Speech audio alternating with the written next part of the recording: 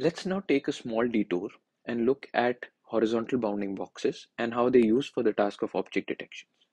If we talk about their annotations, they are done in two types of methods. One is the corner method that uses the corner coordinates of the bounding box to specify it. The other is the center width and height method, which uses the center coordinates, the width, and the height to specify the bounding box. Talking about the accuracy metric for the task of object detection, it is called the average precision or mean average precision. The average precision for a class would be the area under the precision and recall curve for that particular class. And if we talk about mean average precision, it's the mean of all the average precisions for all the classes in the dataset. So the average precision depends upon precision and recall, and this in turn depends upon how much of your ground truth bounding box is overlapping with your prediction bounding box. This is in turn called the IOU, which we'll be seeing subsequently. So if we want our predicted bounding box to overlap with the ground truth bounding box, we need to minimize this particular distance in case we are using the corner method to specify the bounding box. So how is this done is there is one family of bounding box regression laws called the L1, L2 and smooth L1 laws, and they are pretty much similar.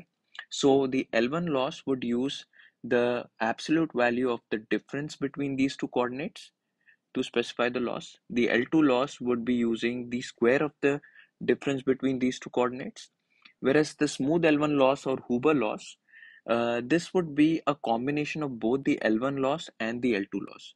So if the difference between the two coordinates is less than equal to some value delta, it would behave like an L2 loss.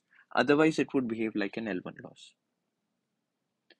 So we had talked about IOU before. So IOU would be the area of overlap between your ground truth bounding box and the predicted bounding box, that is this area, divided by the area of their union, that is this area. Why do I specify the IOU now is because if we talk about the L1, L2 and Huber laws that we just saw, we find that there is no correlation between minimizing these losses and maximizing the IOU, which in turn is responsible for giving us a good MAP. This can be seen from the figure on top. If the green is the ground truth box, all the points on this circle would have the same L1, L2 or Hooper loss. But we see across all these three cases that although the L1, L2 Hooper loss would be the same, IOU loss is not the same, which means that there is no correlation between them. So researchers thought about why not use the IOU for specifying the loss. This IOU loss was specified as 1 minus IOU, but what we now find is that for non-overlapping cases, the IOU would always be 0 irrespective of the location of the two boxes, and therefore there would be no gradient and no learning taking place. Thus, to improve upon the IOU loss, various variants have been proposed, the first one being GIoU or generalized IOU. The GIoU, basically what it does is it takes the previous IOU loss and adds another term. This term corresponds to this area. So therefore it's trying to minimize this area in order to bring the predicted box closer to the ground truth box. An improvement over GIoU was DIoU or distance IOU, which replaces this term with this term, and this term corresponds to minimizing the distance between the center point of the two boxes.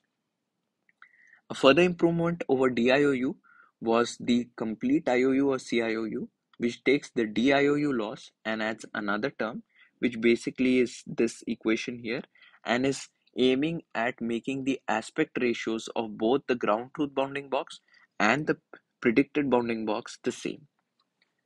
Finally, if we have a look at this graph here, we see that as the iterations increase, the distance IOU and complete IOU give a much faster optimization, and the loss improves, what you call reduces much faster as compared to GIOU or the IOU. If you want a more in-depth explanation on these losses, you can check out my previous video on the same. I would place the link in the description below.